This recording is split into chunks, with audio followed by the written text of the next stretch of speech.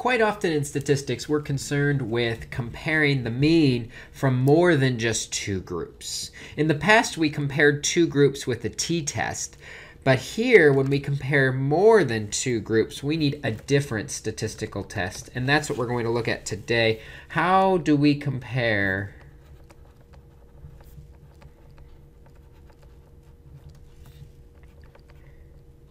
the means of more than two groups? This actually also works with two groups, but the t-test is easier. The t-test turns out to be a special case of this thing that is called the ANOVA.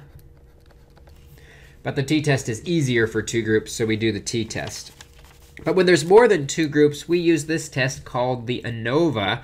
ANOVA is actually an acronym. It stands for Analysis of Variance.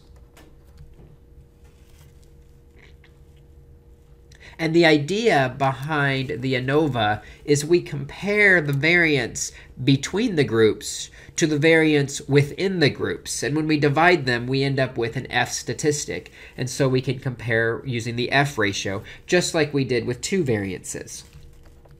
So a couple differences with the ANOVA, the hypothesis test. For the hypothesis, the null hypothesis is always the same, that the first mean is equal to the second mean, which is equal to the third mean, which is equal to all the other means until you get to the very last mean. Basically, all the means are the same. And the alternative hypothesis is that at least one mean is different.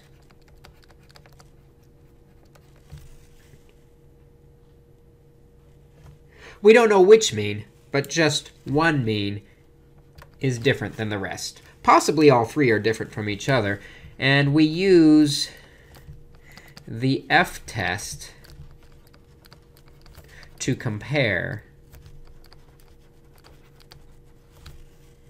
which hypothesis we'll end up going with. What we're doing is we are looking for a difference, but not where the difference is. Turns out that once we decide that there actually is a difference between one of the means, we have to do some follow-up statistical tests, which are beyond the scope of this course, to identify specifically where that difference is. We might have an idea where it is, but to get the exact difference, we need follow-up tests that we're not going to cover in this course. So for today, all we're looking at is, are they all the same, or is there a difference somewhere? We're not going to spend our time in this course with the complex calculations of the ANOVA. We're just going to look at actually carrying it out and having our calculator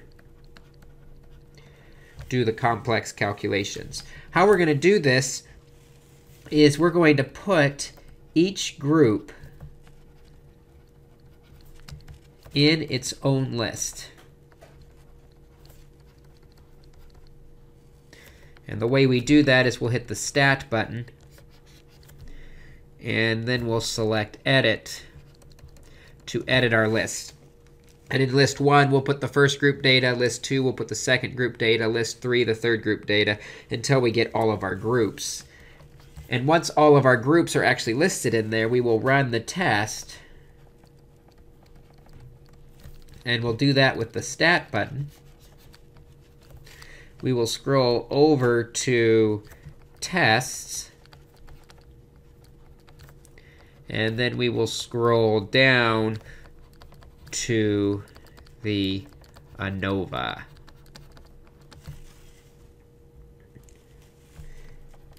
Now, the ANOVA will not give us prompts on what information to enter in like a lot of the other statistical tests did. So what we need to do is we're going to enter the lists separated by commas. And the way we get the list is we'll hit second, and then select the list number.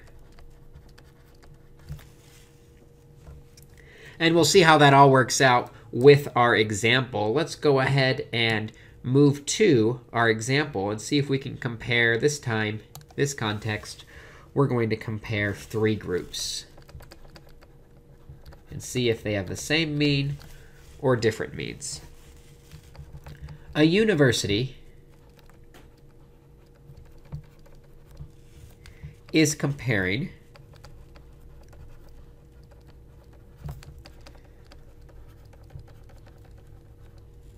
traditional students, transfer students,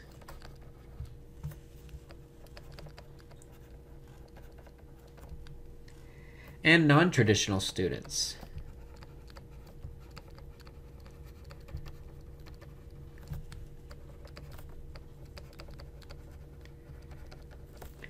By comparing GPA in the junior year. Here are their results. The traditional students had GPAs of 3.2, 3.4, 3.7, 4.0.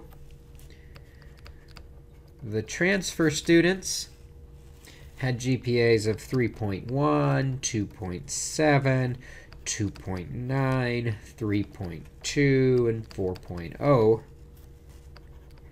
And the non-traditional students had GPAs of 3.4, 2.2, 2.7, and 2.8. We want to know if all 3 groups can be considered to have the same GPA or different GPAs. If alpha equals 0.10, can the university conclude there is a difference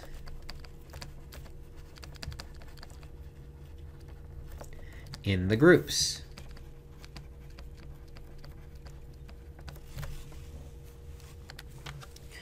Let's scroll up and give ourselves a little room and start our hypothesis test.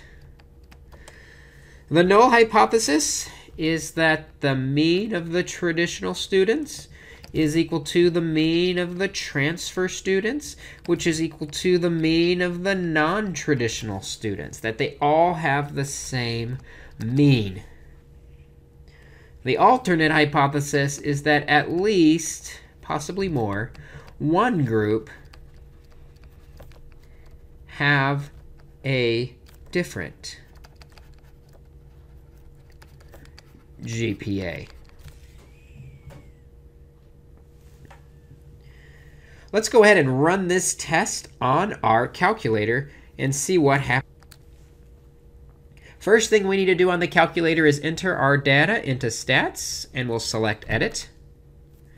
If there's extra stuff in this list, you can highlight and hit clear enter, and that'll delete the list, or clear the list. Clear enter.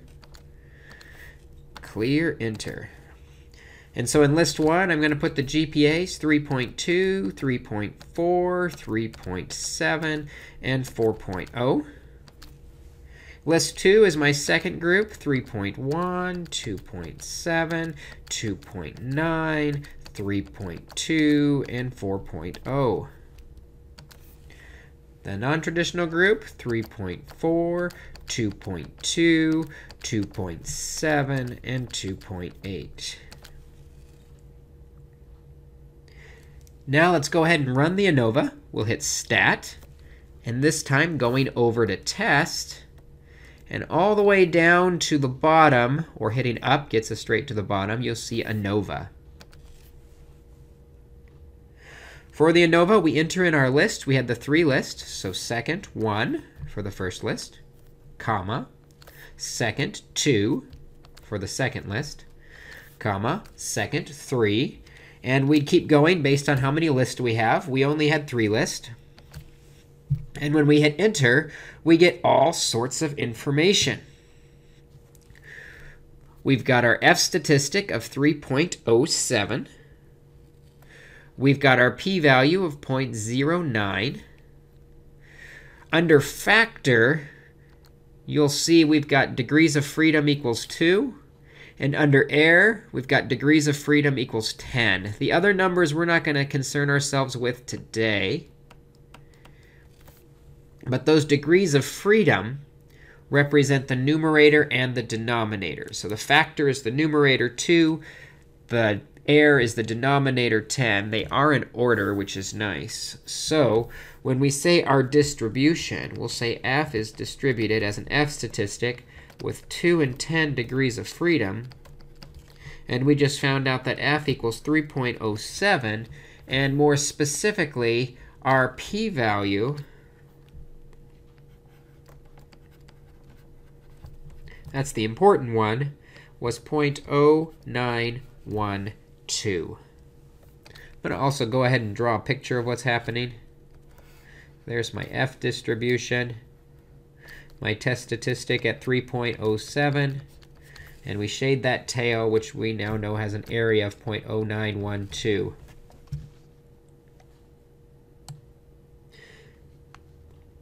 Now, speaking of the p-value, what that p-value means is based on our sample,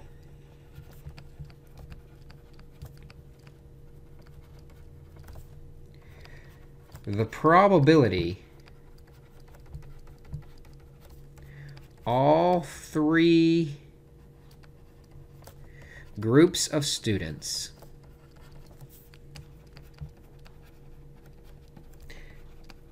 have the same mean GPA in the junior year is 9.12%. We've got a 9% chance that all three groups have the exact same probability. The p-value is the probability the null hypothesis is true, which means we are ready to make a decision. The decision is based on the alpha. We said alpha is 0.10. We're going to believe the null hypothesis is true until there's less than 10% chance it actually is true. We have a 9% chance that it's true, so that passes our threshold, so we will reject the null hypothesis.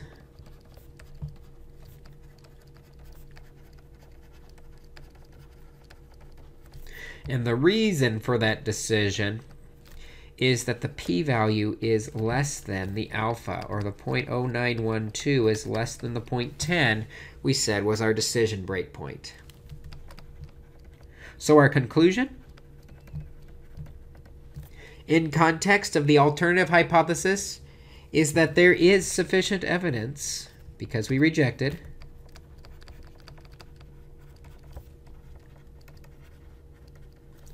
to conclude the mean GPA of traditional, transfer, and non-traditional